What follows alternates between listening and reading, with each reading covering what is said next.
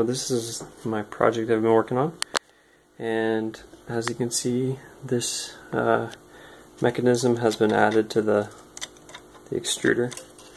So here's the extruder of the tarantula.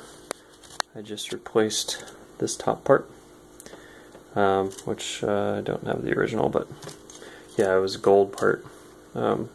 Replaced that part, and then there's I think 4 different parts on the extruder shaft, and then there's also this sliding part right here. And so what it's going to do is it's going to switch the extruder, so it's going to actually pivot them without having to add any motors or anything. So there will be a pneumatic connector screwed in here, and then one normal one for the Bowden attachment right there. And this one, so the sliding block will be attached to a piece of filament or a wire, I haven't really decided yet. It'll go through a Bowden tube all the way over to the extruder carriage. And here's the extruder carriage that I designed. What it'll do is it'll pivot whenever you change directions. So when you retract a certain amount, it will actually switch the extruder mount so that it's on the other extruder. So that means that when one is extruding, it'll flip into position and start extruding with that one, and then when it's not extruding, it'll retract like 15 millimeters and pull this one back up to this and start using the other one. So this way you don't have to use any electronics, any extra electronics or anything. You just attach it to your extruder, and so the purpose is, so you can see this pivots back and forth. It's not complete yet. Doesn't have the rest of the hot end and everything that's on order. But what it is going to have is strips of metal that when the thing pivots back and forth, it will actually cut off the one that's not being used, so that it doesn't ooze. So that's the entire purpose of this. So yeah, everything's pretty much done. I'm just ordering like a Bowden fittings and Bowden tube for this, and then I just gotta take everything off of this one and put it onto this one once I got everything done. But obviously I don't want to disassemble my printer and then have it not work. So, but more about this. Okay, so the way this works is, so you can see this one has a magnetic catch. So there's a magnet right there and then 2 screws.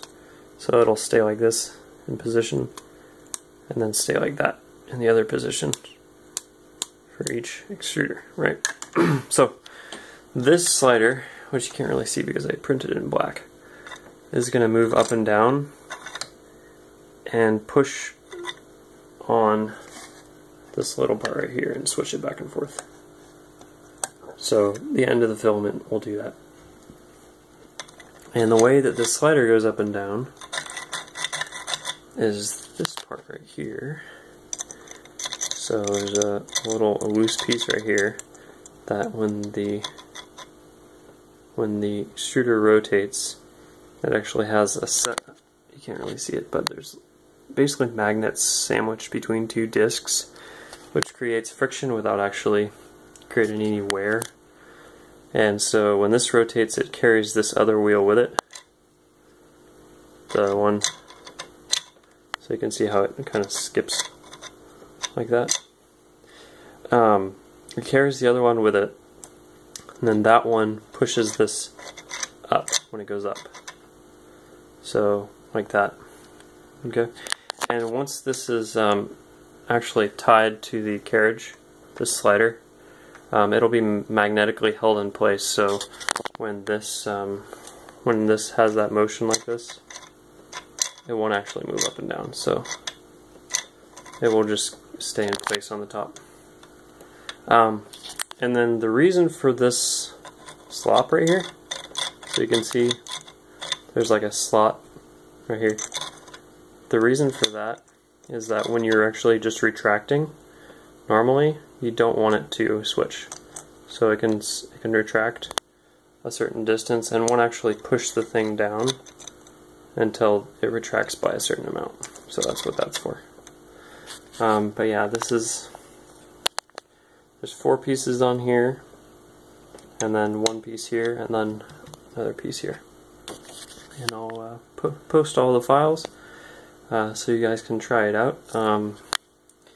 Should be pretty close to complete, except this I just need to put the metal strips on there for blocking, and then also just assemble these hot ends.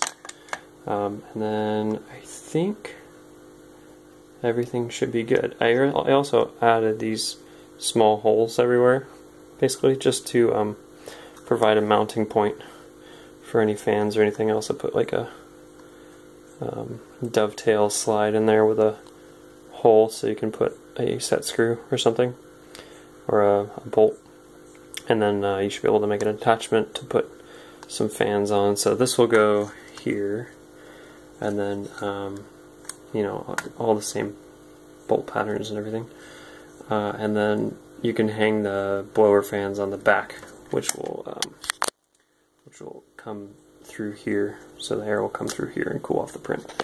And then it uses a 40mm fan attached here to cool off the hot ends. But yeah, that's about it. Oh, there's 2 bearings in here. One skate bearing here, one on the other side. And a bunch of quarter 20, sorry, not quarter 20, 440 screws that hold it together. But yeah, I'd appreciate it if someone tried making this thing and see how it works. That'd be cool. Thanks.